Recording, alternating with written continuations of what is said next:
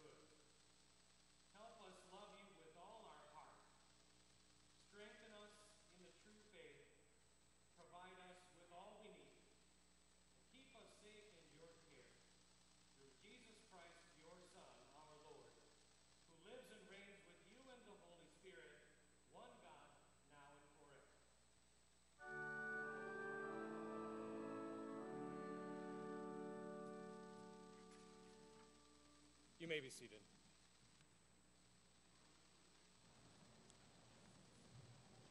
The first lesson for today is recorded in the book of Exodus, chapter 33, verses 12 through 23. God promised Moses that his very presence would go with him as he led God's people, and he himself would provide rest. Moses said to the Lord, "You have been telling me, lead these people, but you have not let me know whom you will send with me. You have said, I know you by name, and you have found favor with me. If you are pleased with me, teach me your ways, so I may know you and continue to find favor with you.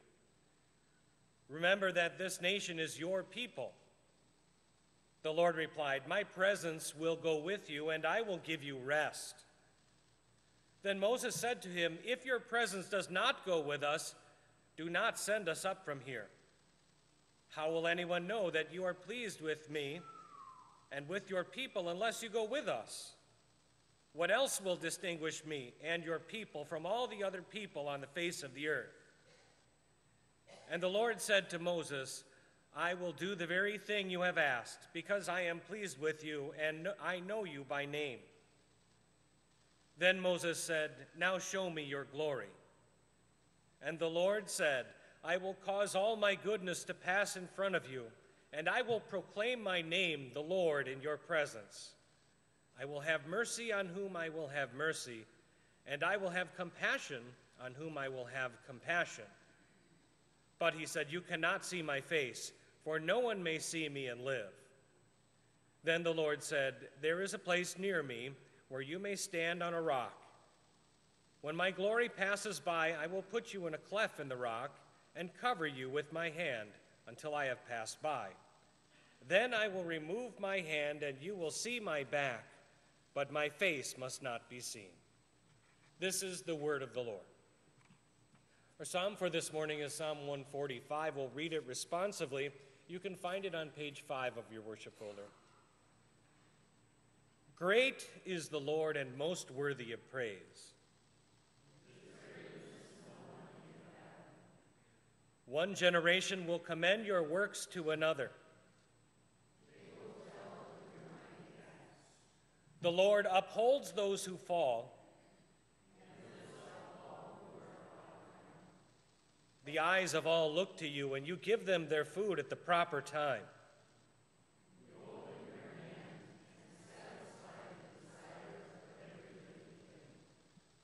The Lord is near to all who call on him.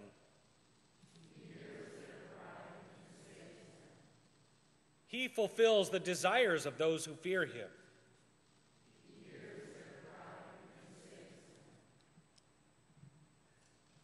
The second lesson is recorded in the book of Hebrews, chapter 4, verses 1 through 11.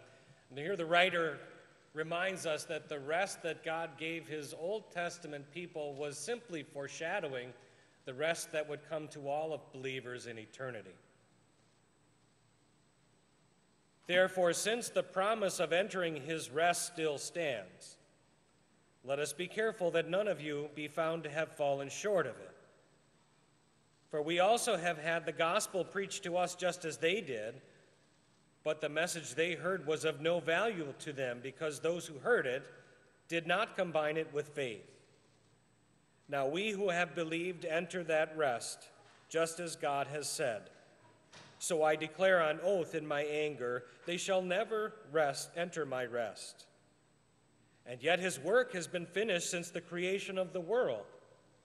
For somewhere he has spoken about the seventh day in these words, and on the seventh day God rested from all his work. And again in the passage above he says, they shall never enter my rest. It still remains that some will enter that rest, and those who formerly had the gospel preached to them did not go in because of their disobedience. Therefore God again set a certain day, calling it today, when a long time later he spoke through David, as was said before. Today, if you hear his voice, do not harden your hearts. For if Joshua had given them rest, God would not have spoken later about another day. There remains then a Sabbath rest for the people of God. For anyone who enters God's rest also rests from his own work, just as God did from his. Let us therefore make every effort to enter that rest, so that no one will fall by following their example of disobedience. This is the word of the Lord. Alleluia. Happy are they who hear the word, hold it fast in an honest and good heart, and bring forth fruit with patience. Alleluia. Please rise for the gospel. The Holy Gospel and also our sermon text is recorded in the Gospel of Matthew, chapter 11, verses 25 through 30. Our Christian faith connects us to Jesus so that we might learn from him, and what we learn is that he and he alone provides rest that lasts throughout this life and into eternity. At that time, Jesus said, I praise you, Father, Lord of heaven and earth, because you have hidden these things from the wise and learned and revealed them to little children. Yes, Father, this was your good pleasure. All things have been committed to me by my Father. No one knows the Son except the Father, and no one knows the Father except the Son, and those to whom the Son chooses to reveal him. Come to me, all you who are weary and burdened, and I will give you rest. Take my yoke upon you and learn from me, for I am gentle and humble in heart, and you will find rest for your souls. For my yoke is easy and my burden is light. This is the gospel of our Lord.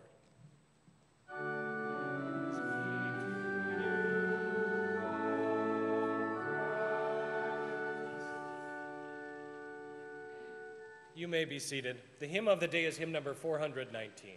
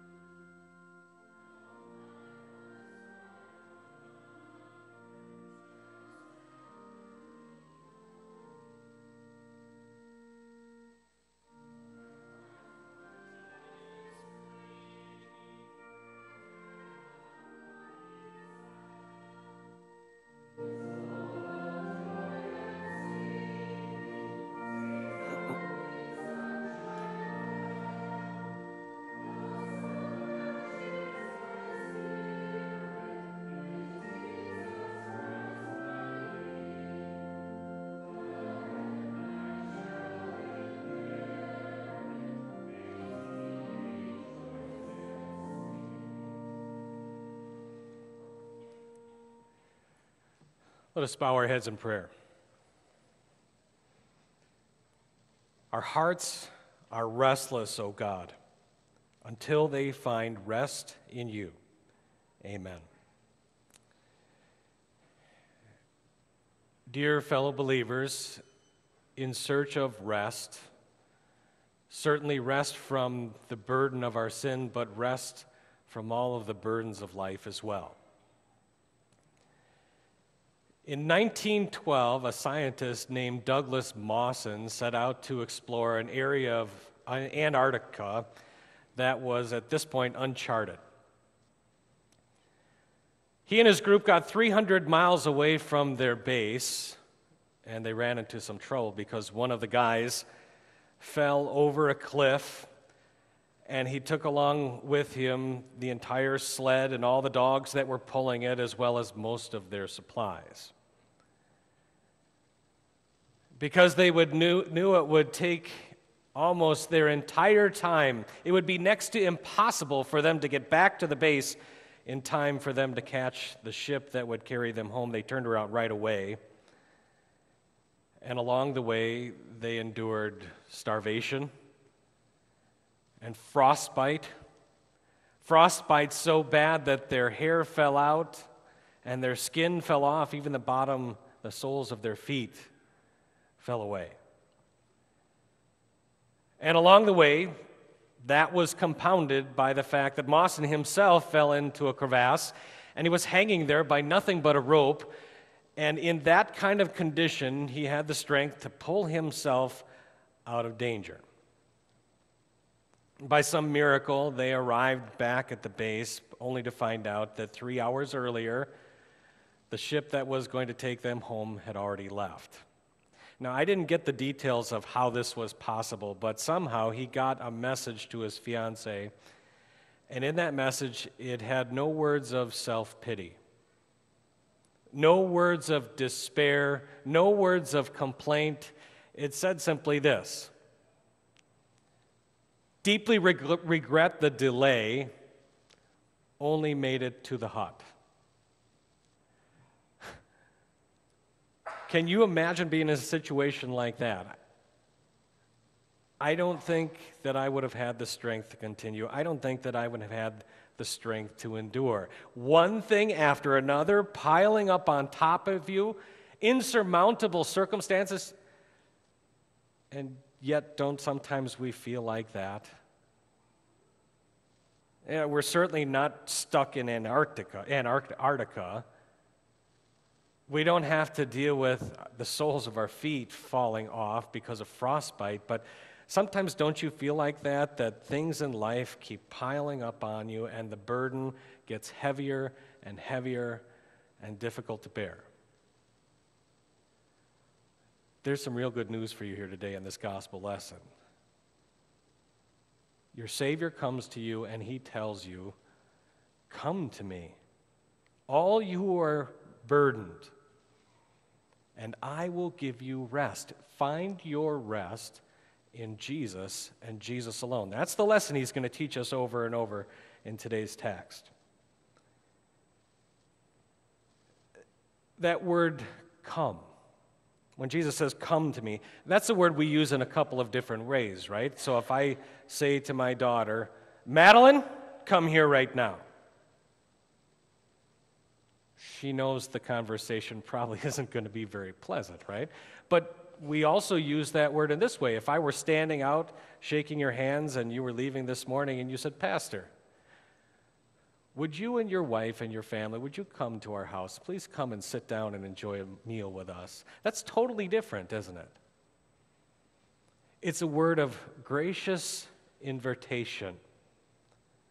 And when Jesus uses that word "come" in this text, that's exactly what he's saying to us, lovingly and tenderly beckoning to us, "Come, come to me." He's telling us, stop living the way you're trying to live, and instead live in a far better way. It's the same kind of invitation that we're going to hear from the King when he comes on Judgment Day, and he calls to his believers, "Come, you who are blessed by my Father. Take your inheritance, the kingdom prepared for you since the creation of the world. Jesus says it today. We're going to hear it again at the last time. But until we hear it on Judgment Day, as we walk through this life and as the burdens pile up on us, Jesus tenderly and graciously invites us to come to him. In the verses just before this gospel lesson, Jesus was talking to the people to whom he ministered in Galilee. And Jesus preached a lot of sermons there, and he did a lot of miracles, and yet they rejected him. And he says, "Woe to you! If the miracles that were performed in you had been performed in Tyre and Sidon, they would have repented long ago in sackcloth and ashes. But I tell you, it will be far more bearable for Tyre and Sidon on the day of judgment than for you." It shouldn't surprise us, though, that even though Jesus preached right there, they saw him face to face, they heard his words with their own ears, they saw the miracles that backed up the message, it shouldn't surprise us that people rejected him and his forgiveness. Because that's what we do. That's what we do by nature. And so I have to ask you, do you spend any of your week rejecting the forgiveness of Jesus? Sounds kind of strange. But are you foolishly piling up a day after day of unrepentance, thinking that you can continue to live in a particular sin just one more day? Well, let me ask you, if today was the last day, then what would come of you? If today were the last day, what would be the outcome? Jesus would say, "Woe to you."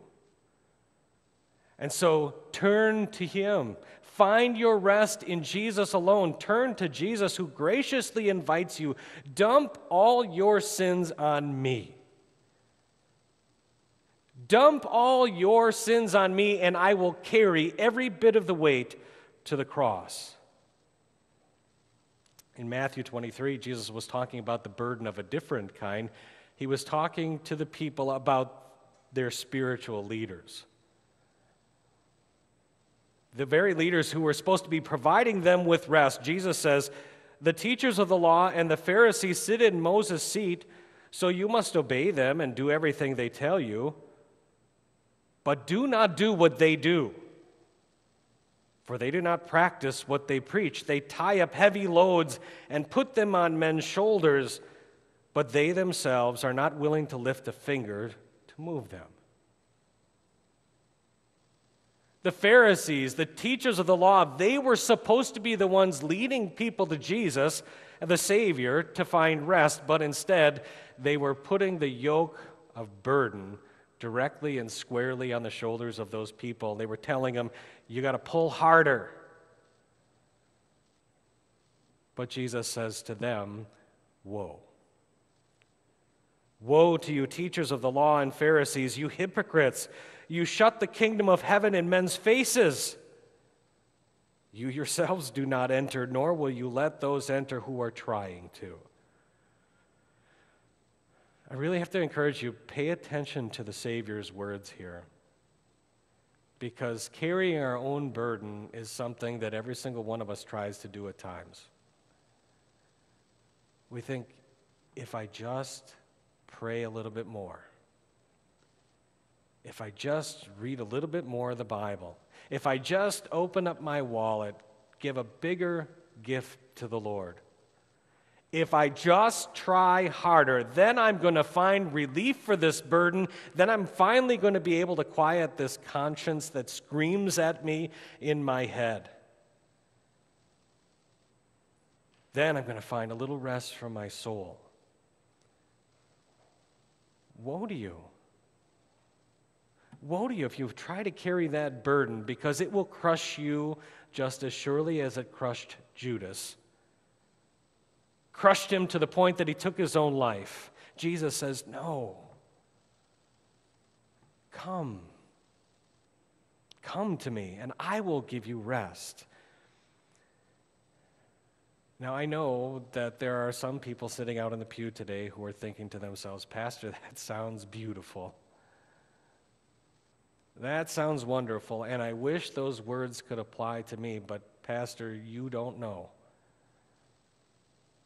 You don't know that I'm the one that has created the burdens in my life. I'm the one that has piled those things upon my shoulders by one bad decision after the other. It would be great if I could believe that I could find rest in Jesus, but I'm too far gone. There's a little word that Jesus says that makes all the difference in the world. He says, come to me all. Come to me all who are weary and burdened. What that little word means is that Jesus promises for every single one of you, no matter who you are, no matter what you've done, no matter how great your guilt, all means this promise is for you. Well, sometimes the load that we're dragging around has nothing to do with our sinful actions and our poor decisions. Sometimes the burdens that we carry are simply because we're living in this world corrupted by sin.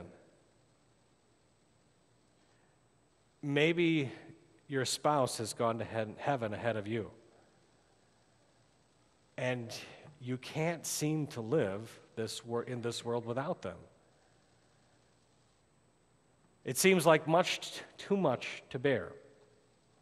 Or maybe your granddaughter was born months before she was supposed to be born, and she has spent her entire time, weeks here on this earth, struggling just to stay alive. That weight piles up on your shoulders and it makes you buckle in the knees. Or maybe it's just that the changes that come from having another child in your life, and now I have all these new expectations, all these new stresses, and I'm fearful of what the future may bring. That has a way of wearing us down. And I don't know if I hit the one for you, but you know what your burdens are. And you know how heavy they are to carry. Whatever it is that makes up the load on your shoulders, we all look for ways to relieve the burden. And Satan would like nothing more than to take us and to turn us away from the only one in whom we find rest, to someone or to something else. If I just make a little bit more money, then all of the financial pressure will be released. If I just numb myself up with alcohol, then I'm not going to have to deal with my problems. Or maybe if I just make my schedule so busy and only focus on the one thing that's right in front of me at the moment, then I won't have to feel so burdened. But what happens when you make more money? It always seems like there's another bill coming right on top of the rest of the stack, doesn't it? When you sober up, have your problems disappeared? Absolutely not. And now they're even worse. When you make yourself so busy to try to distract you from your other obligations, don't you increase your stress load because now you're even more busy? And Satan wants to drag you down in that. He wants to rob you of the peace that Jesus supplies and the rest that he provides. So Jesus says, don't go looking for rest in other things or in other people. Come to me, all who are weary and burdened, and I will give you rest. You can't ignore your problems. You can't drink them away. You cannot schedule them into oblivion, but you do have a Savior who takes them away. For all those times that you've tried to deal with your burdens by looking to someone or to something else, Jesus says, I am your Savior, God, who always looked to my Heavenly Father for strength and always came to him in prayer. For every single time you tried to carry the weight of your own sin, Jesus says, I put it on my shoulders. I literally carried your cross to my death. And I paid for them in full. For all those times when you've tried to pay for your burdens by trying harder or by feeling more sorrowful, Jesus says, I felt the crushing weight of your sin. I felt the sting of the whip. I felt the pain of the crown of thorns, all for you. Jesus carries all the weight. Jesus lifts every single bit off of your shoulders. Jesus is the one who says, I will drown your sins and your burdens in the washing waters of baptism. I will refresh you with the very food of my body and my blood given and shed for you. I love you. I love you. In spite of who you are, and knowing full well every single thing you've done. And I give you rest for it all. In the later verses of this text, Jesus says, take my yoke upon you and learn from me, for I am gentle and humble in heart, and you will find rest for your souls. For my yoke is easy and my burden is light. At first, when I hear Jesus say that, it seems to me like he's saying, we're going to pull this load together. Take my yoke upon you. A yoke is something that is burdensome. And a farmer, what he does is he'll find two animals of equal strength and he'll put the yoke over their head. And they have to be of equal strength in order for that yoke to work properly. That's not Jesus' point here. He's not asking you to pull a thing. In fact, he's telling you, I'm going to pull all on my own, but we are in fact yoked together. We are tied to one another by faith. When you go through your struggles, when you deal with your problems, when you feel those things coming on you in your life, I am right by your side. I'm with you every step of the way. And I'm going to do all the pulling. Rest sounds wonderful. And all of us are looking forward to that rest that's going to come to us in heaven, aren't we? But you don't have to wait till you get there. You have rest right here and right now. As every single one of those struggles comes to you, you have his promise that he is tied with you. You have his promise of his strength in word and sacrament to endure. And every one of those things that comes upon you and comes upon me comes with a promise of God. He's going to use them for our good. He's going to use them for our blessing, and somehow he's going to use them for his purpose to get us to a place where there are no more burdens and where that rest will be uninterrupted for all eternity. May God grant you the strength to daily live in that rest that you can only find in one person, Jesus your Savior. Amen.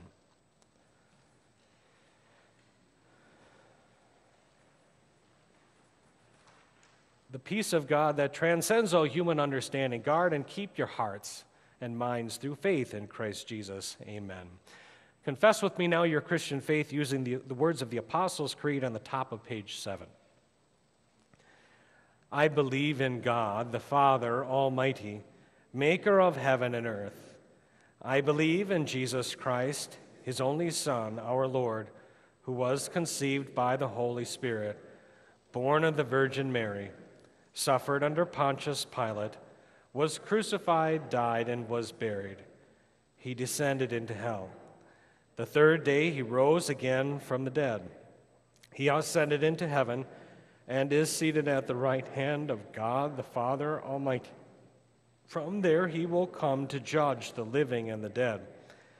I believe in the Holy Spirit, the holy Christian church, the communion of saints, the forgiveness of sins, the resurrection of the body, and the life everlasting. Amen. You may be seated. We now respond to God's rest by bringing a portion of our blessings and returning some of them to Him. If you haven't already done so, please take a minute and sign the friendship register and pass it down to the other people in your row.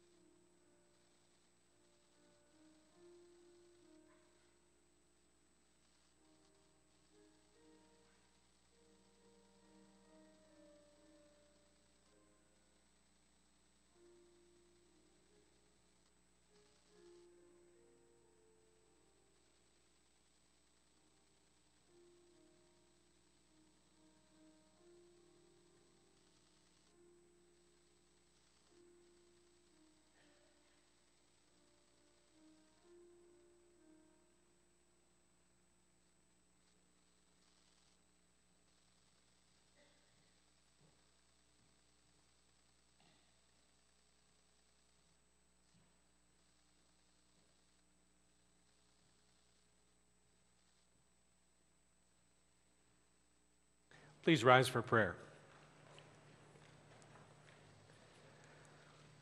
O Lord our God, you are wise and powerful, good and gracious. Your mercies are new every morning. Each day you open your hand and provide for the needs of your children on earth. We praise you for every grace and blessing. Strengthen your church in all the world. Let your comforting message of salvation in Christ Jesus be proclaimed to troubled souls everywhere. Use our ministries and offerings to extend your healing and your hope. Through your Son's humility, you have revealed salvation to us. Because sin burdens us and the troubles of the day weigh upon us, take away our sin and give the rest you have promised to your people. Fill us with the peace that our weary souls crave. Give us the virtues of sympathy, patience, fairness, and purity. Keep us far from the weaknesses of selfishness, envy, stubbornness, and pride. Keep us from a quick temper and from a disregard for the feelings of our fellow human beings. Help us to manage our anger with the same calmness and self-control which you showed under trying circumstances.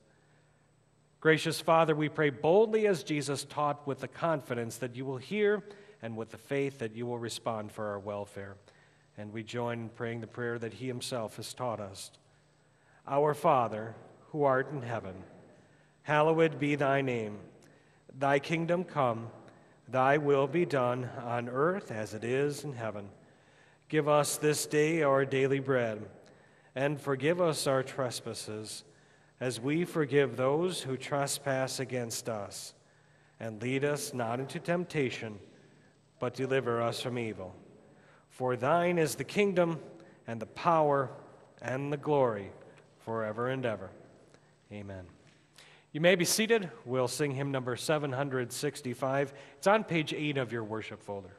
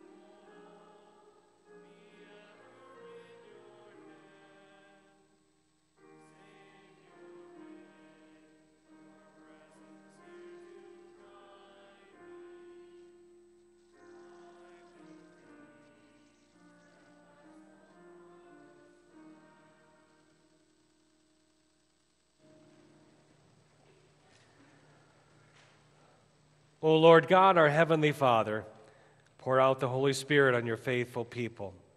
Keep us strong in your grace and truth. Protect and comfort us in all temptation, and bestow on us your saving peace. Through Jesus Christ our Lord, who lives and reigns with you in the Holy Spirit, one God, now and forever.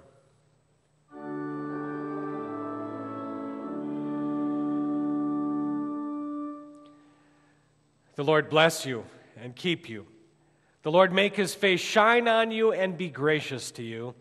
The Lord look on you with favor and give you peace.